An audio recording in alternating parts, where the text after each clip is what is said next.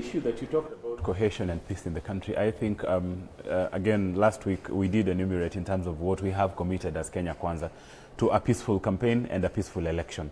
And we have said that, of course, once the results which are coming out, I mean, we shall gracefully accept the presidency and thank the Kenyans. Okay. But then I challenged the team from the other side in terms of also committing to peaceful elections and ensuring that the fabric of the country is also maintained. Because, Ayub, at the end of the day, we have a country called Kenya.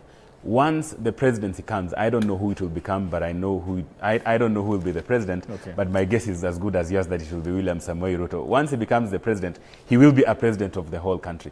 Let us, all of us, commit to a peaceful electioneering period. That is the only way we will have a country after the elections. Okay.